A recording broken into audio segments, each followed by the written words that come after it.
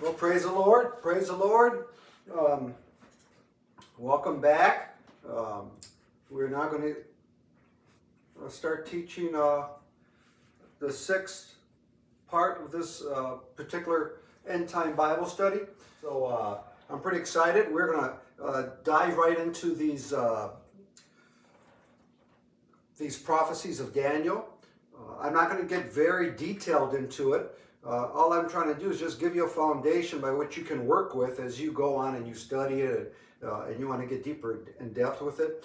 I did tell you that if you wanted to know more depth in reference to what we just started learning last week, in reference to the statue that the King Nebuchadnezzar had, the dream and the interpretation of it, you can go to Pastor Brownie's site at Rehoboth New Life. I'll spell that for you. R-A-H-O-B-O-T-H,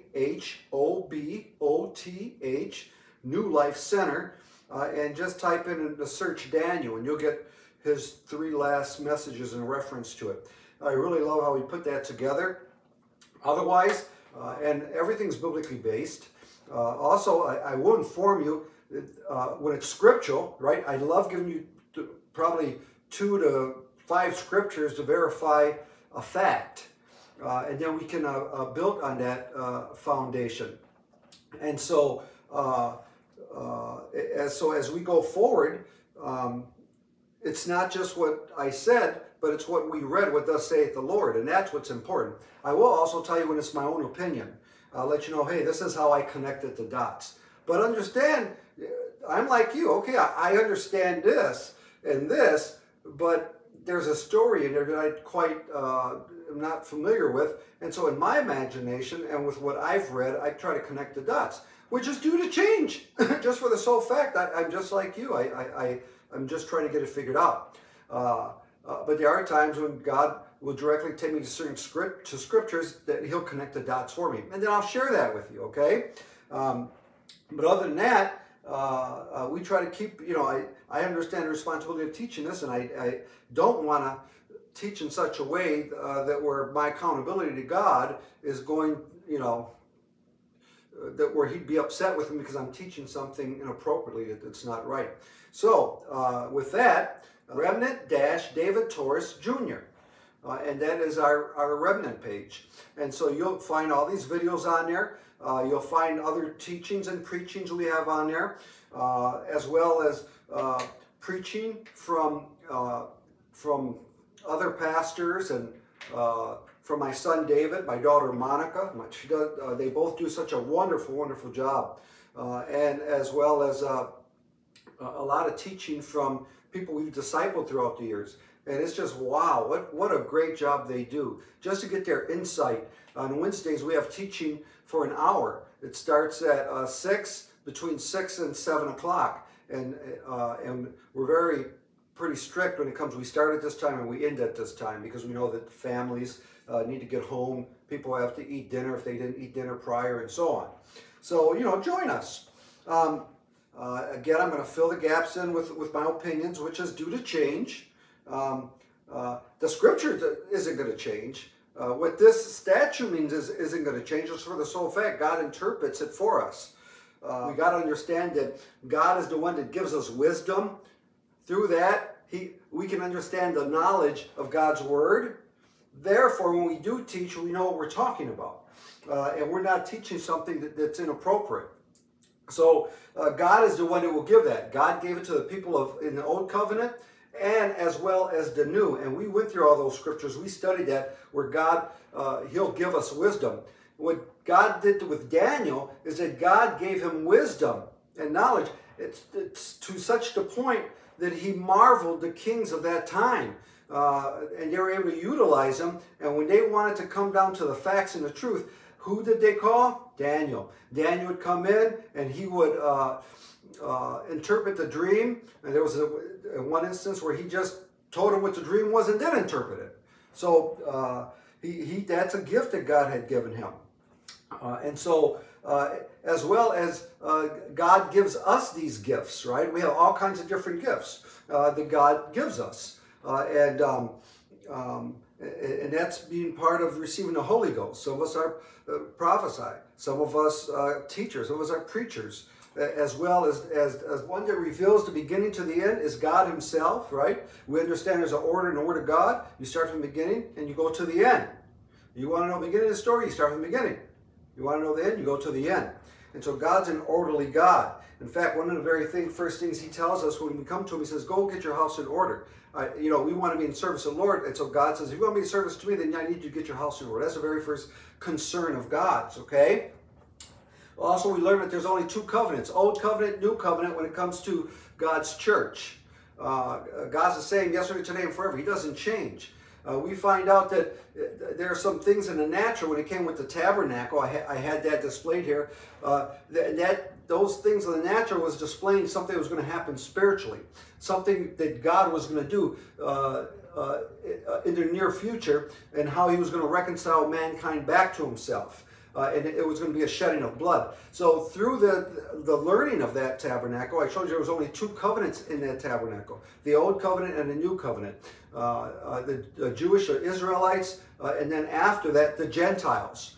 And this very image here starts that Gentile period. Because then you had the governments, you had the kingdoms, you have, Gentile nations that took place. All right. Well, last week I had stopped at reading a portion of Daniel's prophecy, and that is Daniel chapter 2, verses 1 through 48. We got to verse 32, 34, and then I had showed you this image here, and so that's where we're going to start with, okay? I am going to reread from verse 32. It said, the head of the statue was made of pure gold, its chest and arms of silver, its belly and thighs of bronze, legs of iron, its feet partly iron and partly of baked clay. While you were watching, a rock was cut out, but not by human hands. It struck the statue on its feet of iron and clay, and it smashed them. So this is the vision that Daniel had. And he's telling the king, this is what you saw in your dream. And then he goes on, but I'm going to interpret the dream for you as well, because God has given him the wisdom and the knowledge to interpret it. Verse 35, then the iron, the clay, the bronze, the silver, and the gold were all broken to pieces and became like chaff on a threshing floor in the summer. The wind swept them away without leaving a trace. But the rock that struck the statue became a huge mountain and filled the whole earth. Okay, so here we have the explanation of this statue. And what he's saying is that these, as we read it, I'm just going to brief through it, that these world powers are going to take place. And he's going to tell them, hey, the head of gold, that's you. You're the head of gold. And then after you, Nebuchadnezzar, there's going to be another world power, Media-Persia, that's going to rise up. And after them, there's going to be another world power that's going to rise up, and that will be Greece. And after that, there will be another world power that rises up. And so that's what we're, as we go into this interpretation, that we're going to find out. So these are world powers that rise up consecutively after one another, okay? So it takes us through a space of time. And that's very important to understand. And then after it all, then he says, at the end of it, at the end of these world powers, then there's going to be a rock that's going to be cut out, but not by human hands. And it's going to be thrown at this world power of governments, and it's going to completely annihilate it and destroy it. And it's going to fill the whole earth. What does the Bible says? Who's the rock, right? Well, we find out that Christ is the rock. And we're going to read those scriptures to verify all those things. I just want to simply explain it to you, because now when I read it, you'll have better understanding. So let's continue reading. I'm going to start in verse 36. Then Daniel says, hey, king, listen, let me explain to you now what this means. He says, this was the dream, and now we will interpret it to the king. Your Majesty, you are the King of kings. The God of heaven has given you dominion and power and might and glory. In your hands he has placed all mankind and the beasts of the field and the birds of the sky, wherever they live. He has made you ruler over them all. You are that head of gold. So there's no guessing on who's the head of gold. After you, another kingdom will rise, inferior to yours. Next, a third kingdom, one of bronze, will rule over the whole earth. Finally, there will be a fourth kingdom, strong as iron. For iron breaks and smashes everything, and as iron breaks things to pieces, so it will crush and break all the others. And we find out in further prophecy, we know who these nations are, and not only that, but in our own history, we know who these nations were. Verse 41, just as you saw that the feet and the toes were partly of baked clay and partly of iron, so this will be a divided kingdom. So now we're looking at the feet. The feet, there are 10 toes. Yet it will have some of the strength of the iron in it, and even as you saw iron mixed with clay. As the toes were partly iron and partly clay, so this kingdom will be partly strong and partly brittle. And just as you saw the iron mixed with baked clay, so the people will be a mixture and will not remain united, any more than iron mixes with clay. So it's talking about that the mixture of it is in reference to the unity of it, okay? And so the clay is not unified with the iron. There's a separation that's taking place. And we'll learn more about that as we go forward. I love what Pastor Brownie, how he talks about the different metals within this statue. I think it's worth a listen to. In the time of those kings, the God of heaven will set up a kingdom that will never be destroyed. The rock will. When God comes back and he says, hey, you know, I had enough of the world and its government, then he is going to come and he is going to institute a government. And he himself will govern. And guess who's going to govern with him? The bride of Christ will. We will govern with God during this period of time. It's called the millennial period.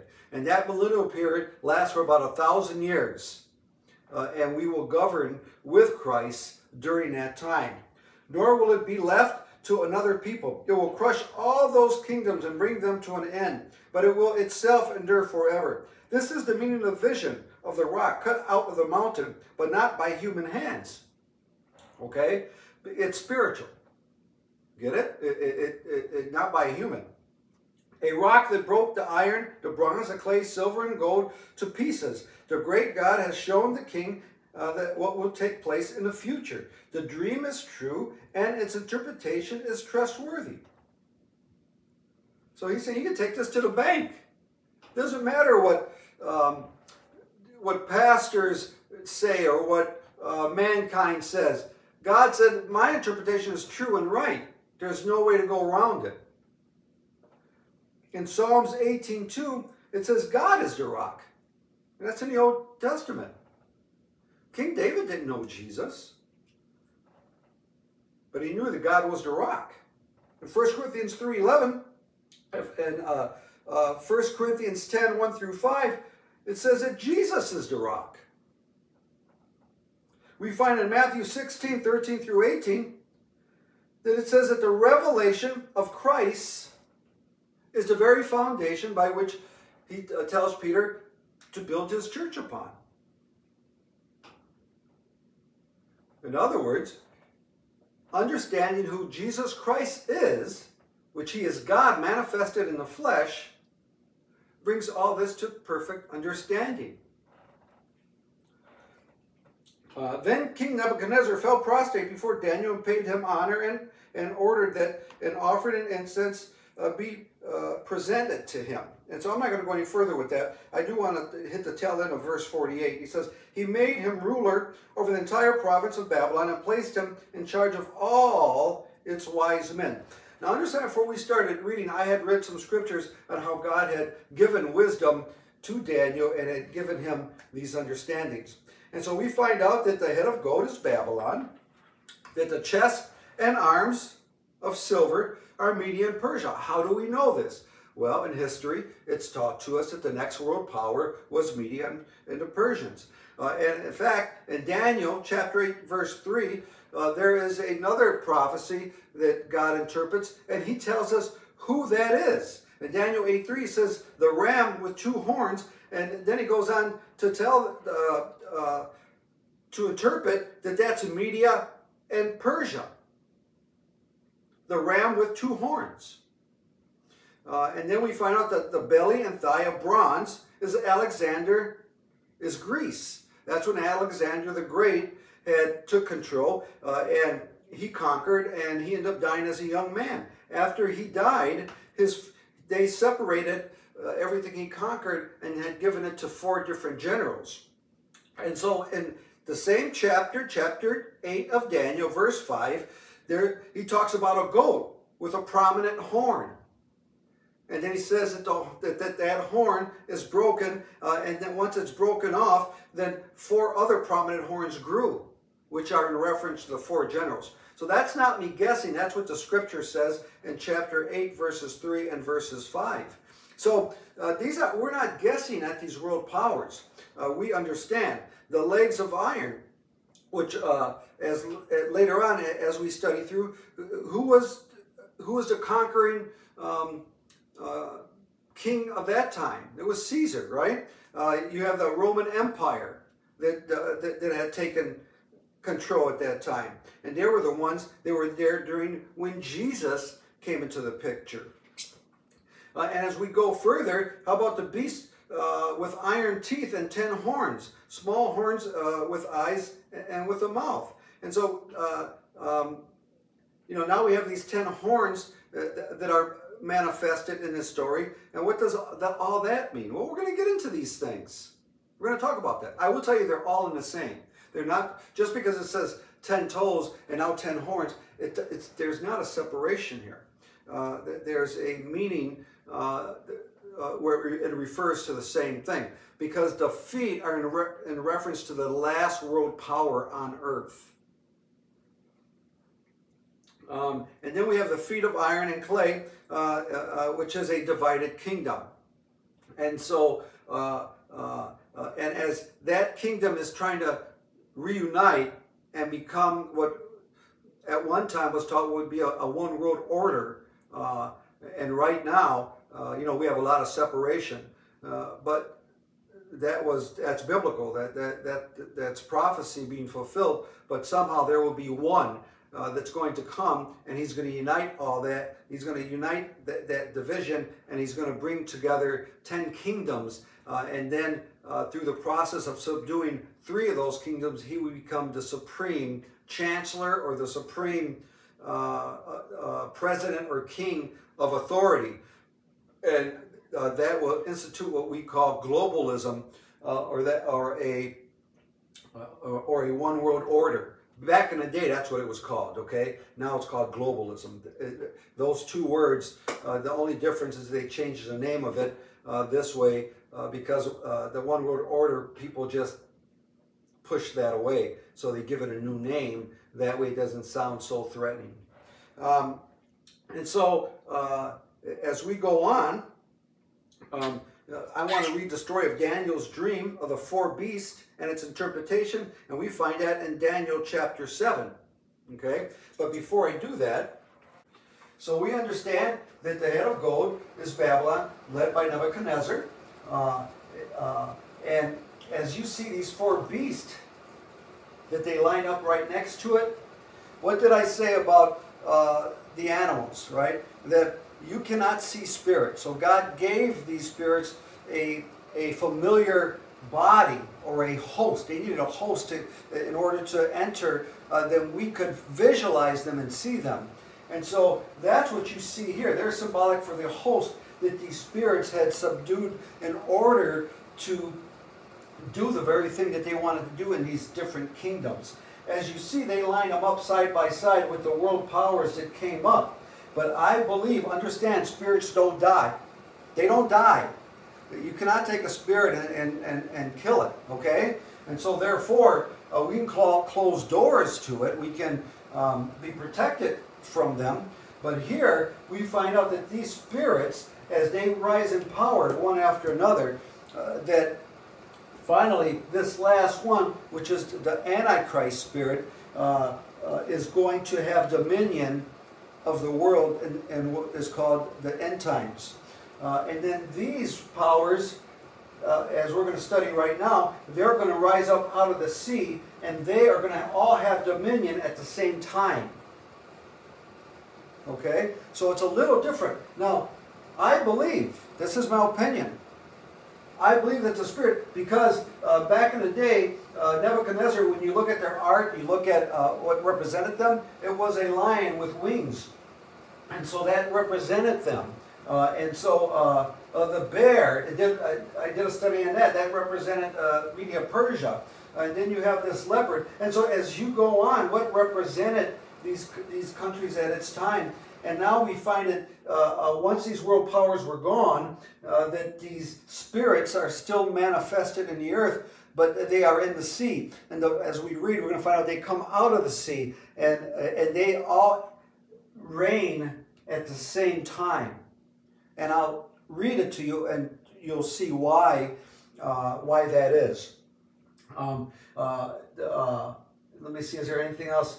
Then I had told you we didn't have to guess, because Daniel told us right off the bat who the head of gold is. And when we read in Daniel 8, 20-21, we find out that the ram is Media and Persia. Explains it. The same thing with as the belly and thighs, we find out that the goat with the prominent horn, that represented Greece and Alexander the Great. And as you see this leopard in representation, as the one horn was broken, you end up with the four heads, which represent the four generals. Okay? Now these are the spirits I'm talking about. I don't have a problem with that. Me personally, you could, and there are some things that can't be changed because it's interpreted for us. But the part of these animals, how they represent, I'll bring it closer to home as I read the scriptures. And then we find out Rome is said to be, the iron legs is said to be Rome. And then we have to deal with these feet. And these feet represent this Antichrist spirit. And we'll dig deeper into that. But I just want to try to make it as simple as I can. We see the rock. The rock is Christ, and finally he comes and he tumbles down these world governments, and now he takes over. And once he takes over, that's where the millennial starts, and that will last for over 1,000 years. And God will govern that time. And the Bible says that he will cast the Antichrist into the lake of fire during that time, and he will control everything. And I won't go any more deeper than that. Let's get back to the scriptures. I'm going to start with Daniel 7, verses 1 through 28. Now this is Belshazzar. This is the king's son.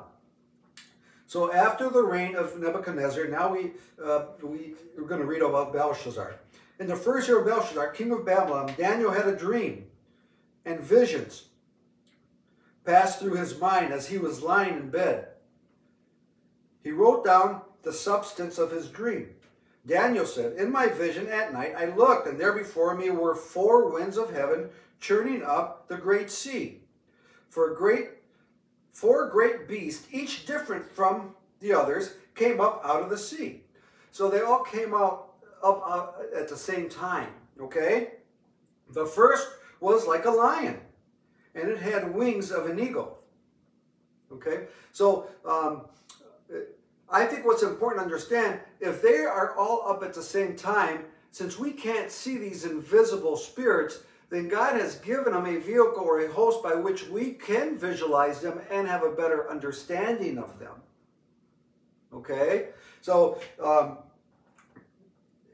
many Bible scholars, as they teach, the lion was England. And the wings that were plucked off represented the United States of America. Because as we read, it says, I watched until... Now understand, when we read Scripture, there's such an accuracy that even when Media Persia took over, God pinpointed Cyrus's name by name. By name. Only God can do that in his word. Next thing you know, it happened. Just as it was forewritten. Okay? And that was in the old scrolls. And sure enough, here comes Cyrus into the picture, and he becomes a king. I watched until its wings were torn off, and it was lifted from the ground so that it stood on 2 feet like a human being, and the mind of a human was given to it.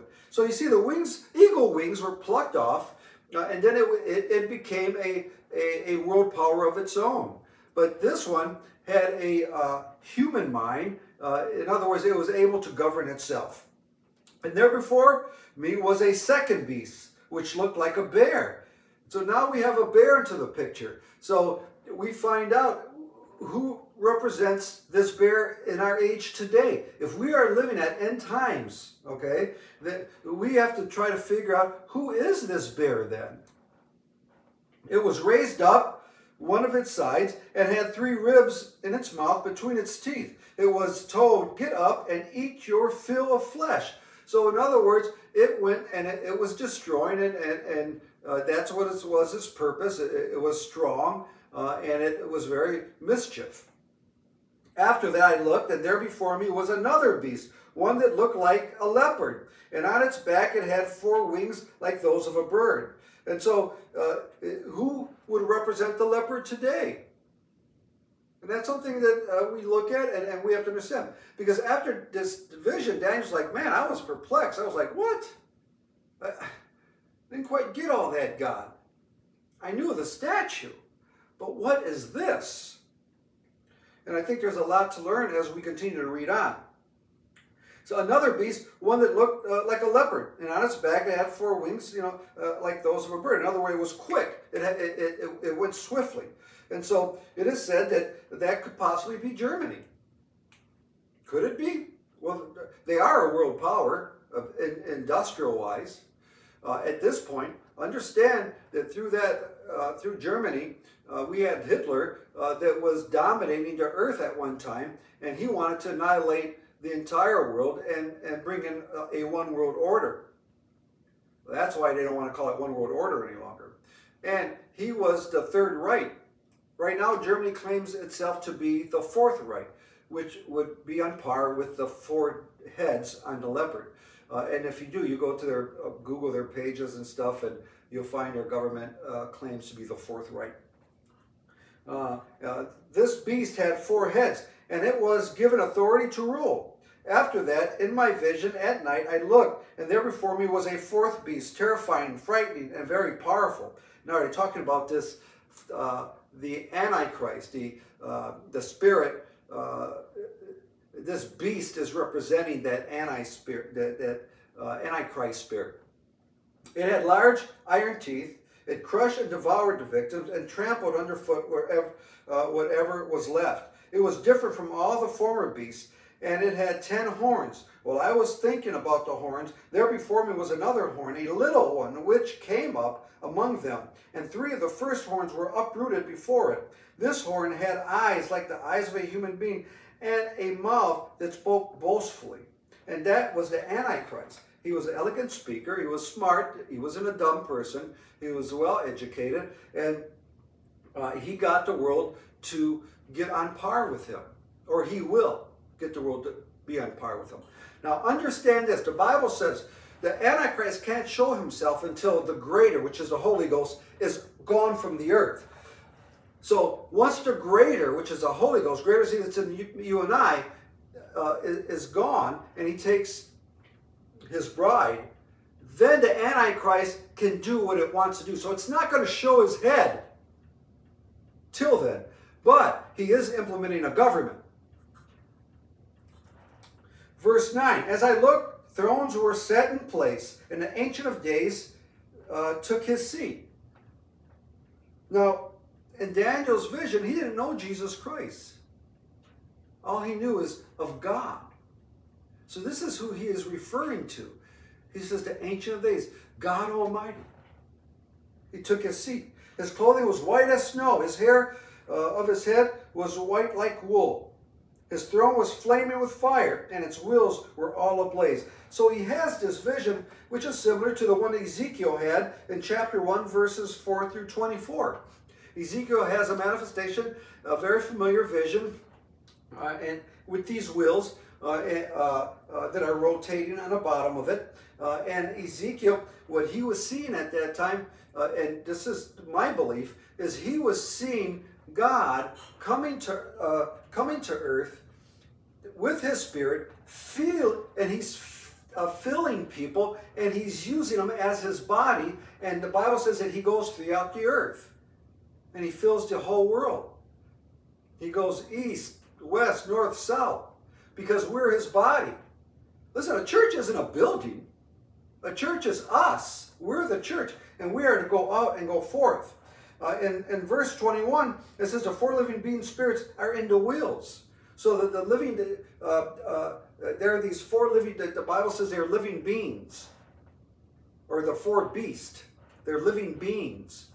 And we're going to learn more about that when we read Revelation. So I'm not going to give you more than that. But they are living beings. In other words, the living bride of Christ that goes throughout the world to spread the gospel. His throne was like flaming fire, and its wheels were ablaze. A river of fire was flowing, coming out from before him. Thousands upon thousands attended him.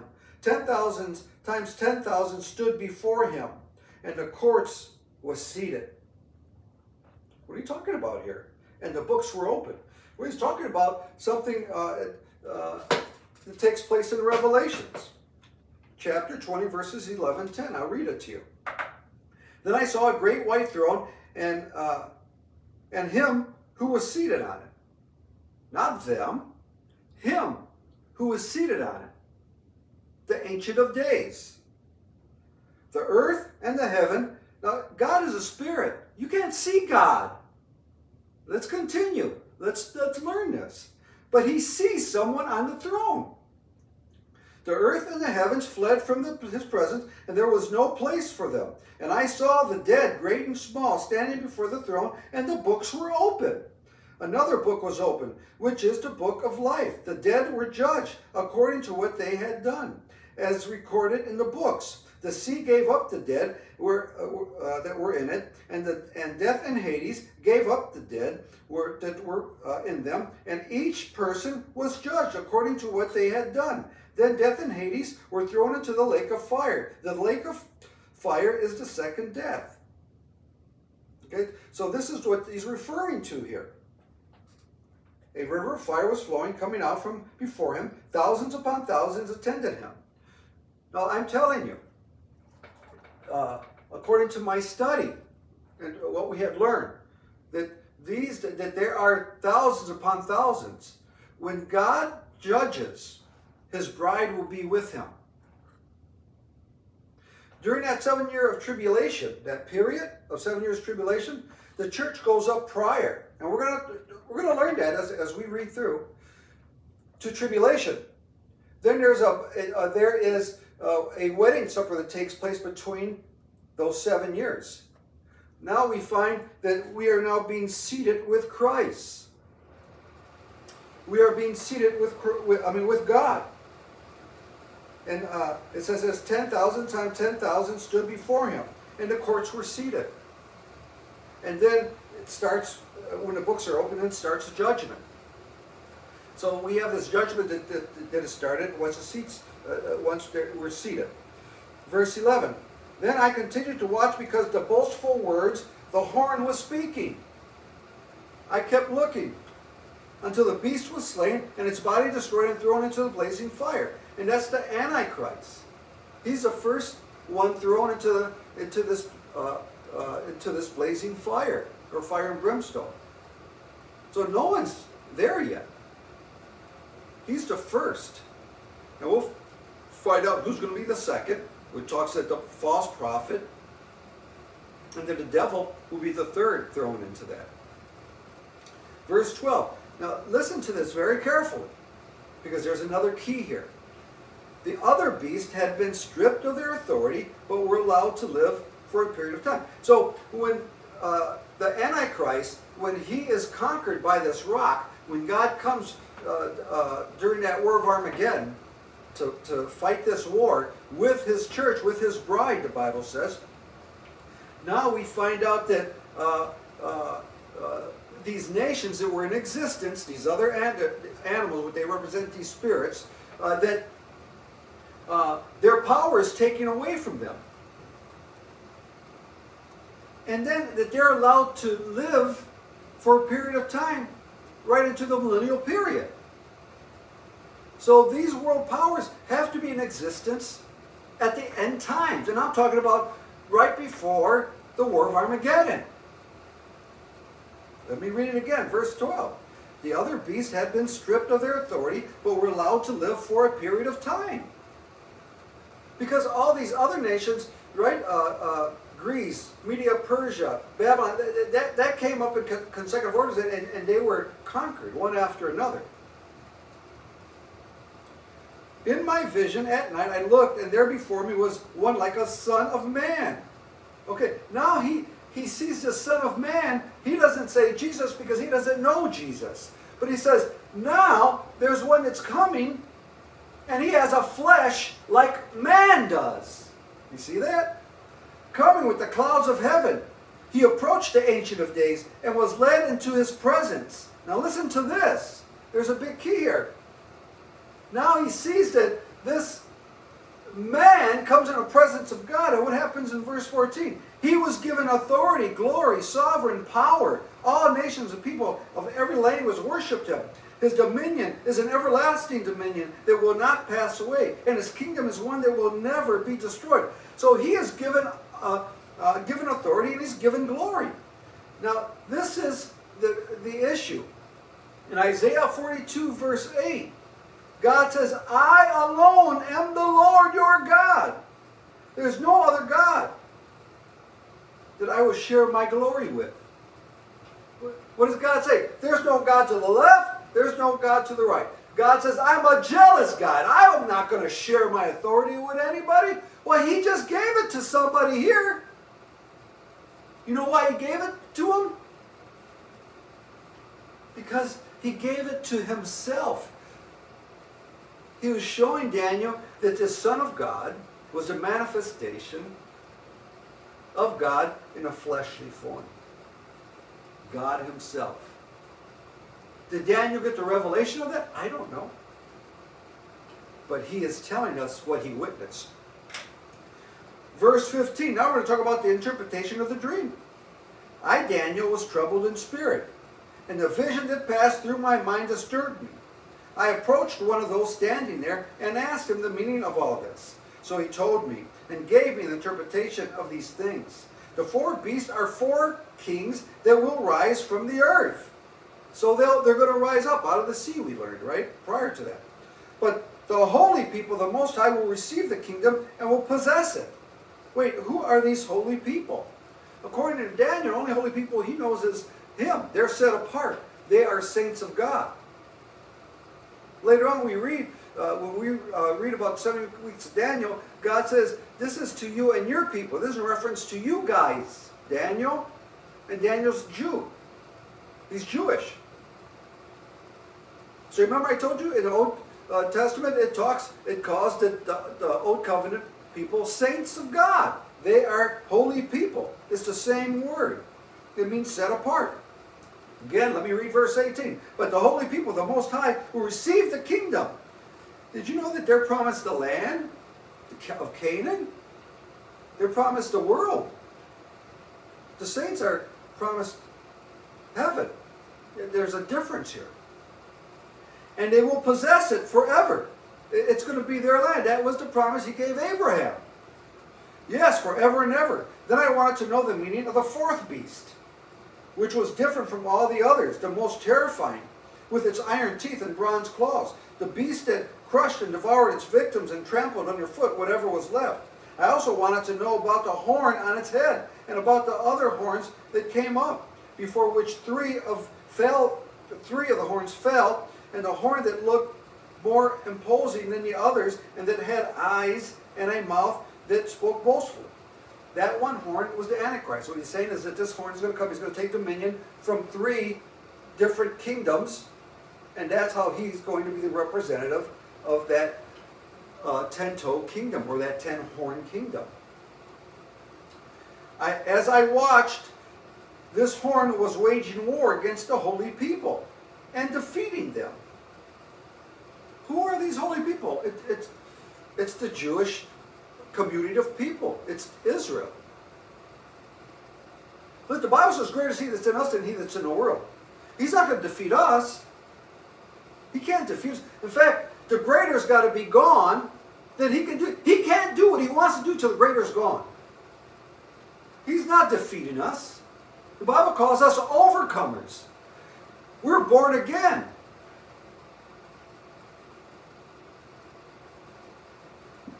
So he's waging war against the holy people and defeating them, until the Ancient of Days came and pronounced judgment in favor of his holy people.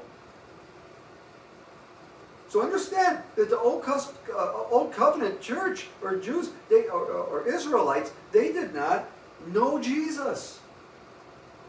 They didn't know him, of the Most High. And time came when they possessed the kingdom.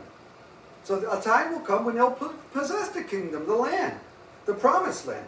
He gave me this explanation. The 4 beasts is the 4th kingdom that will appear on earth. It will be different from all the other kingdoms and will devour the whole earth, trampling it down and crushing it. The 10 horns are 10 kings who will come from this kingdom. After them, another king will arise, different from the earlier ones. He will subdue 3 kings. He will speak against the Most High and oppress the holy people and try to change the set times and laws. So he's going to come and he's going to try to change what God had written. Because he knows if he can destroy the lineage of the Jews, he can prevent God from doing what he wants to do.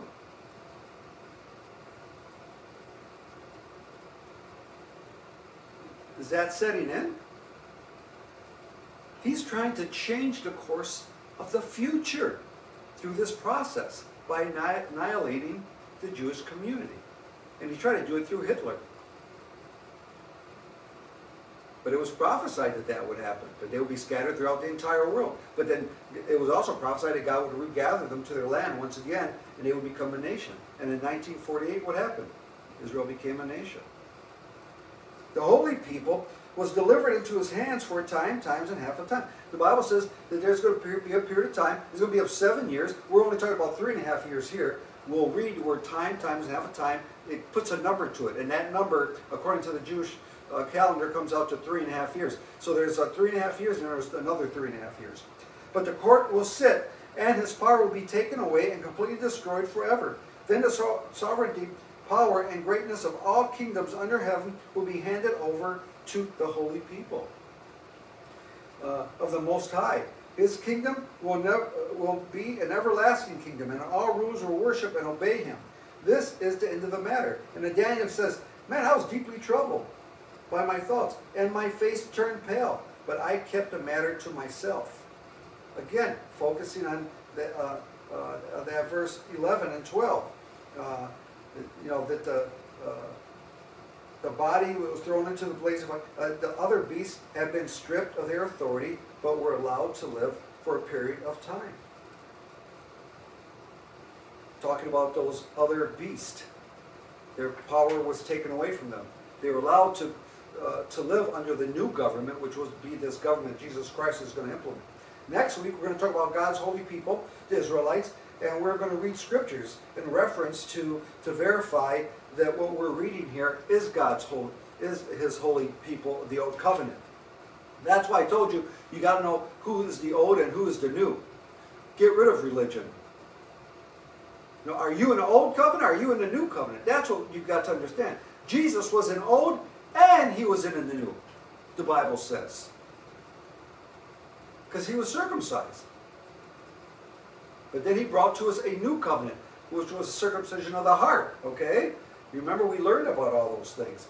So I'm going to stop us there. And hopefully we're going to get into the 70 weeks of Daniel. It looks like we'll verify the fact that these are saints of God, and we'll go and read some scriptures from the Old Testament to verify that, and then we're going to get into Daniel 70 weeks, and I'll have a different chart for that. I hope this was helpful.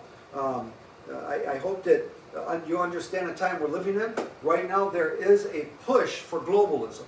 Globalism is one world order. The governments of the land believe that there can be a utopia if they are given supreme power and to govern over us and to watch over us and to make sure that none of us fall out of line. So through this process, they want to govern the world. And through that process, they want to use that one world government to annihilate Israel. That's the plan. Get rid of her. By doing that, they believe, the Antichrist spirit believes through doing this, he can stop what's coming up next. And we're going to learn what those things are. But according to God, God will defeat him.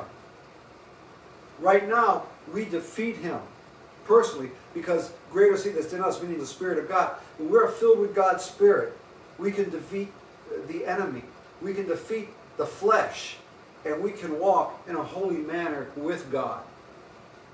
I'm going to be posting up a message that my daughter taught. And I think it's going to more explain on how even though sin seems to attach itself to us, how we can be in the presence of God through humbleness, and how God will deal with us and help us cope with the sin in our lives and help us to get rid of that sin.